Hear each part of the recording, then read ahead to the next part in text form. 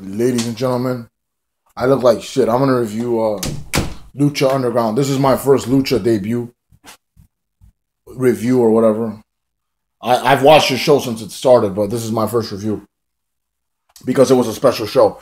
I was gonna review the first one, but I waited till this one started to review it. Like I waited for both parts to air. And my God, this show was awesome. These people know how to book a big pay-per-view special show. Yeah, wow, man, this show was incredible. I think it's better than anything Ring of Honor, TNA, and WWE have done all year. I had to watch the replay because I was watching No Surrender, but this was a great way to end the night that I had. I had a good time watching this, and I wanted to wait for both parts to air, so here's the review. They did a tribute to Piper, Rowdy Piper in the beginning, which was nice. They called him the original Rudo. And the first match was Brian Cage versus the Mac in Falls Count Anywhere. These guys, the action started right off the way. That never stopped in this special. These guys just beat the hell out of each other. I've been a fan of both these guys since 2010 when I started watching Championship Wrestling from Hollywood. And shut up over there. And the Mac beat the fuck out of Cage, but then Cage did the Seth Rollins stomp on the cinder block. Bam! Broke his fucking head. And he threw him in the roof where the believers are, where Mil Muertes put Phoenix through a few months ago. Great match. Awesome match. This is a match that you open your show with. That's what you do. Good match. It's going to be hard for me to describe these matches because I only have a couple minutes, but I really recommend this show. I think it was better than WrestleMania. Anyway, this Trios Championship with the Disciples of Death, which is, I think, Argus, Arginus, Ricky Mandel, and someone else under a mask, with Katrina versus the champions, which is Angelico, Son of Havoc, and Ivelisse. Ivelisse is the definition of tough enough. She's probably tougher than any tough enough contestant ever. She was actually in it, and she would have won. The only reason she lost was because she got injured or something. This match was good. This girl, Ivelisse, came out in crutches. These guys, it was not a typical six-man match. They just beat the crap out of each other all over the temple. And then Katrina got in there, so Ivelisse assaults her. And very good match, very storytelling match. Angelico did his crazy spot where he jumps on everybody. And the Disciples won, which I didn't like. There's so many teams. This team deserved it, but there were so many teams that could have won. At least they're better than the Crew, though, so. Yeah, good match. Where's my Coke? Oh, this is Coke, yeah. The next match was probably one of my favorites. Drago versus Hernandez. Believers Backlash. The Believers came out, and these guys were real fans, too. They weren't implants. And they whipped the shit out of Hernandez. I love this match because Hernandez got everything he deserved for what he did with the whole beat out BDC TNA thing. He throw Drago. He thought they were going to whip him, but they don't whip Drago. They help him. So then he throws out Hernandez and they whip him. He's like, ah! And then he got frustrated, so he started pushing the Believers and throwing them around. And then Drago picks up nunchucks and he whips Hernandez with it. And then he puts him through a table. And then he finishes him right there and beats him. I like Drago. Drago should have won more matches in Lucha Underground, but I'm really glad he won this one.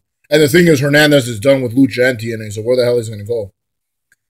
I don't know. By the way, as a AAA fan, Lucha Underground has been a great product to enjoy for the last year. Right, then the special last night was with Alberto El Patron versus Johnny Mundo. This match was the opener of the second show, the 2-hour one. Full of storytelling. These guys are crazy, man. WWE dropped the ball multiple times with both these gentlemen. I was really going for Alberto to win. Me and my brother were watching this together, and the woman came out. I'm like, who's that woman? And my brother right away knew it was Melina. I was shocked. My brother was shocked. I was like, Melina? We haven't seen her on TV in God knows how long. And I guess she's here in Lucha Underground. Very good match. She helps Johnny Mundo win. These two, there was a ref bump. Crazy. But then what happened was El Patron, Melina helped them Mundo win, and then El Patron gets mad. So he beats the crap out of Mundo, destroys him, puts him through a glass window, and then he smacks Melina his ass. But then he leaves happy. It's funny. And then this match, the next one was one I was looking forward to. Vampiro versus Pentagon Jr. Bloody match. It reminded me of Mick Foley and Randy Orton at Backlash. Cactus Jack. Remember that? 2004? Bloody match, glass, fluorescent bulbs, tables, chairs, you name it. He beat Vampiro badly that Vampiro had to get escorted out. But then he like stretchered out, but then he comes out back and starts beating up Pentagon. He came out like dressed up as a Dark Pope. He rips Pentagon's mask, brutalizes that boy. The blood is like stains. It's like the ring is caked with blood. And then like Pentagon wins. But Vampiro's like, break my arm, and then he breaks Vampiro's arm.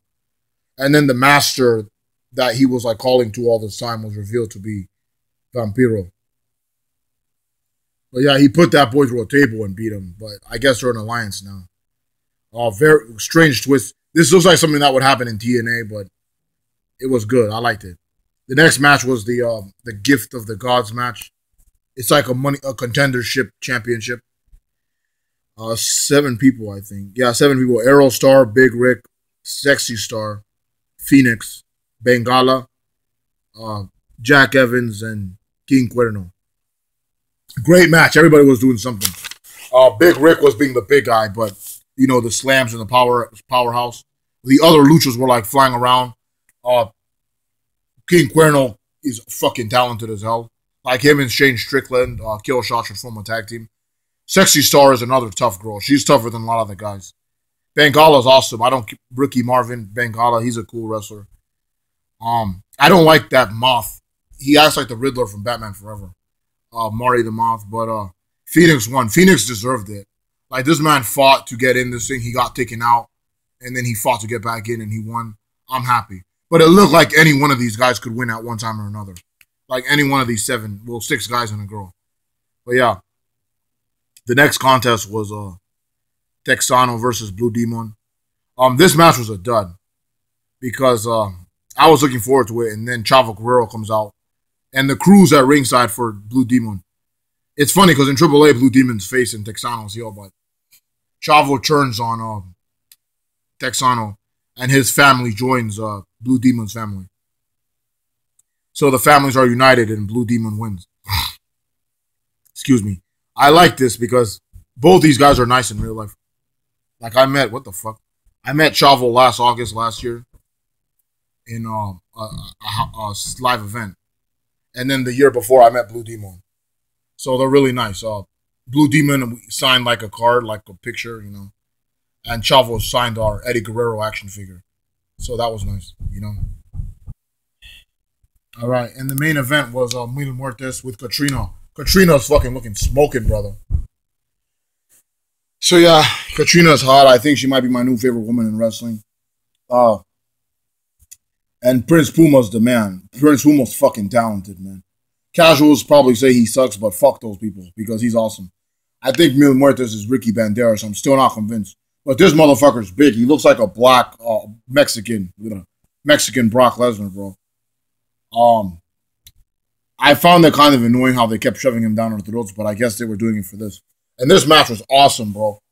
Muertes was like the slammer, like the powerhouse, slamming Puma around.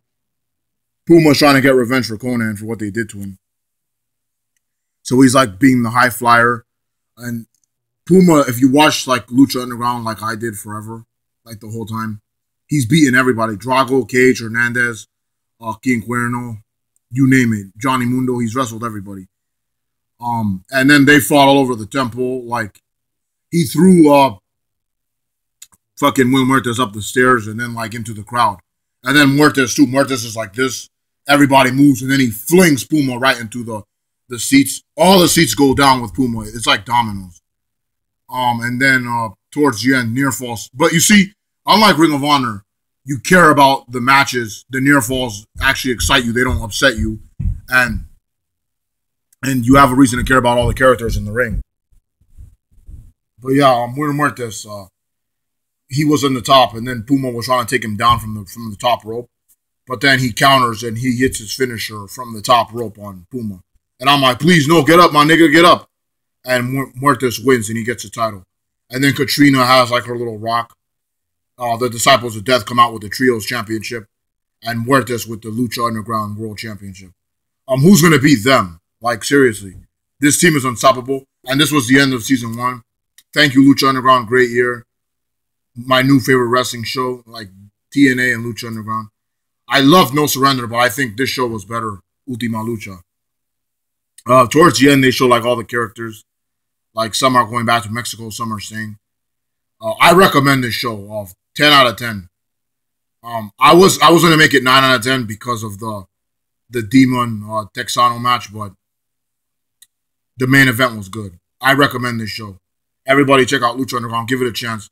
Don't watch one episode and say that it sucks. Watch it for like a month and see if it's for you or not. But yeah, no wonder Solo Monster likes this show so much. It's awesome. And I can't wait till they do the next season. I'm looking forward to seeing season 2. So yeah, thank you guys for watching. Later. Lucha, lucha, lucha, lucha.